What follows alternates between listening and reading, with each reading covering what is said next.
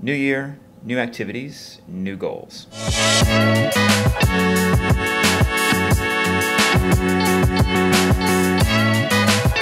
January 3rd, 2023. First day of school. I think my very first AAS meeting was in 2007. It's the first one I remember. AAS Seattle, 2007. Still a good umbrella. Welcome back to my office. Welcome to 2023, my Astro vlog friends. I've sat here many times over the years and said to you, this is going to be a year of changes, lots of changes, hopefully things changing. And once again, it feels like that is upon us. Now, as you may know, I apply for things constantly, mostly grants.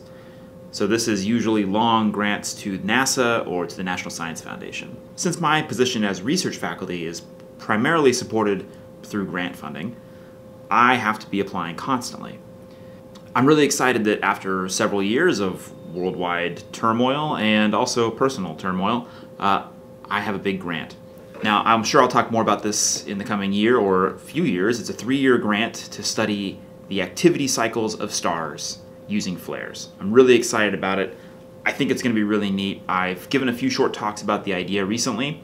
I'm thinking about a lot of long-term projects. One of the students I'm working with will be giving a press release, a press conference at the upcoming AAS meeting. Look for that in a week. A whole bunch of my other students will be presenting their work and networking. Hopefully we'll get a bunch of them on camera next week and we will share that with you. I don't know if I will be able to do a daily video because I'm old and I got a lot of things going on. But I will bring the camera every day and we will shoot video. And the job continues to evolve. There will be new challenges this year. Hopefully some new opportunities. Hopefully some improved stability. I don't know. Right now things remain kind of uncertain about what this job is long term. I'm trying to balance hope and cynicism and not give myself into either of those too much. I'm trying to be realistic and work on the things that are right in front of me. And speaking of what's in front of me, check this out. Oof. Alright, that's too heavy. I'm not going to hold that. One of the very neat things I'm doing this quarter is teaching. I love teaching. I like being in front of the classroom. I like the performative aspects of it. It also is like the academic superpower thing. Not teaching is not a superpower. It's the knowledge you gain when you teach is like incredible. It's second to almost nothing. So last winter, I got to teach an upper division undergraduate class called Stellar Theory and Observations or something like that. And it was so much fun and a lot of work. And I put so much time into it. It was great. I didn't post on YouTube almost at all last year, but I did upload more than 30 hours of lectures. They're just not public. Should I make these lectures public? I don't know. I think they came out really well. I'm very proud of the academic product that I produced. Am I ready to share all 30 hours of these lectures? Maybe. I don't know. They're interesting. Starting this afternoon, in just a few hours, I will be teaching my first lecture of a graduate course. And I'm very excited about this as well. This is called Galactic Astronomy. Sometimes it has been referred to as galactic structure, sometimes it's galaxies. It's gone by a lot of names over the years. I'll be teaching it as sort of Milky Way, galactic structure, galactic astronomy. Hopefully this class will be my love letter to Gaia or something.